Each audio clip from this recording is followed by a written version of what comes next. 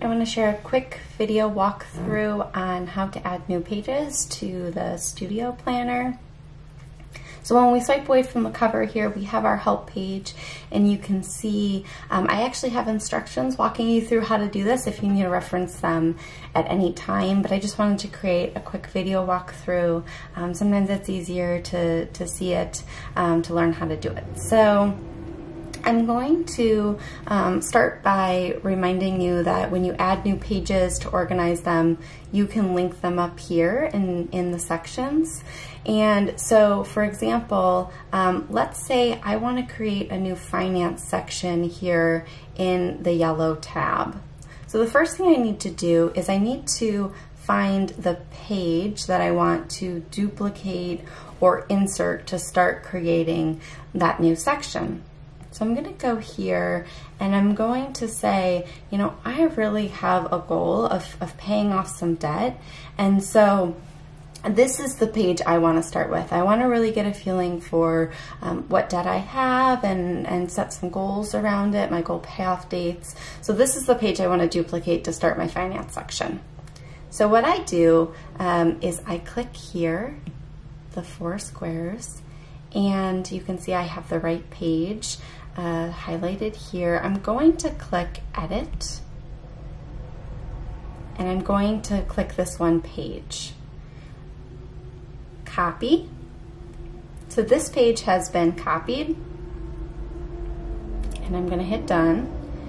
And then I'm going to scroll and find where I want to insert it. And that's where I hit the plus button here. And so I know that I want to insert it right after this yellow tab because I want to create this yellow section as my finance section. And so I hit the plus right here.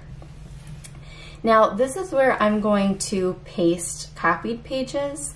I do want to call out here that you can insert a page. This would just give you a blank Goodnotes page from their templates, or I could import an outside page. So if you've bought a planner page from someone else that you really love and you want to use it, you could definitely do that. One note on that is if you insert pages outside of this planner, you're going to lose this top bar and the sidebar. That navigation, those hyperlinks just won't exist on that new page. So not a huge deal, but just something to be aware of. So I'm going to paste the copied pages. And again, since this page came from this planner, it has all of those navigational elements that I want to see. And so I hit Done, and that's it. I'm there, and you can see it's right after this yellow section. So I would, I could write finance in here, and then whenever I want to get to that, I just click on that section, and there I am. And so that's it in a nutshell. That's how you copy pages. So obviously this, this template library is probably the main place that you're going to come to grab pages and copy them. Specifically, you might do that same thing, say 5 times for the week to add your daily plans in. But you could copy any page from anywhere in this planner if you wanted to. You could duplicate it and add it in just following those steps.